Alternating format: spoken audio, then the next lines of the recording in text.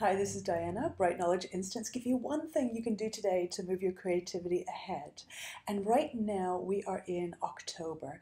October is a month when the veil is thin between the worlds and we find All Hallows Eve, All Saints Day, Day of the Dead, Celtic New Year, Halloween. It's a time when we get to think about how the past and the future come together.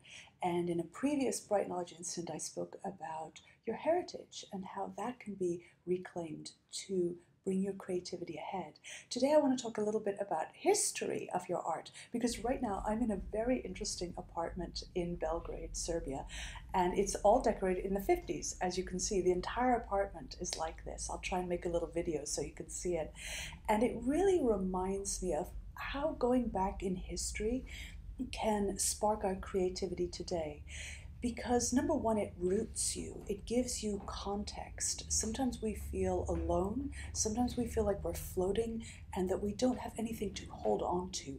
When you look at the roots of your art form, whatever your art form is, it can give you great stability and purpose. When I started researching about the history of the harp, it was so fascinating because I found it went all the way back to the bow and arrow. It went right back to the beginning of human civilization.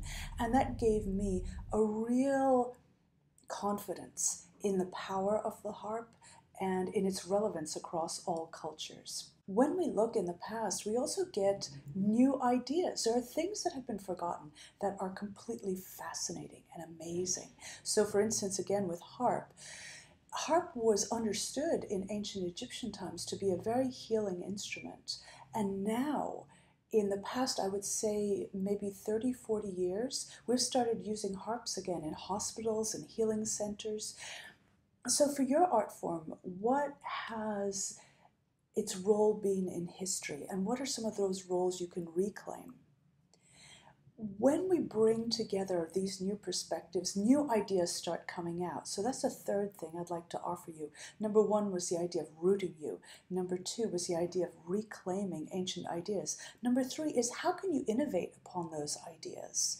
You will be able to. You'll automatically get sparked when you think, oh, how can I make this relevant today? A new idea will come to you. You don't have to keep all those three things in mind, though. All you have to do is research for 5 minutes today. What is the history of your art? Just start at the beginning. Wikipedia is a great place to go. And just read a little context. See what that history brings out for you. It doesn't have to be a huge thesis. Just 5 minutes today. I bet you'll find something that you didn't know, because I always find even more about the harp, even though it's what I research all day long. Try it today. I think you'll be inspired, and bye from Belgrade.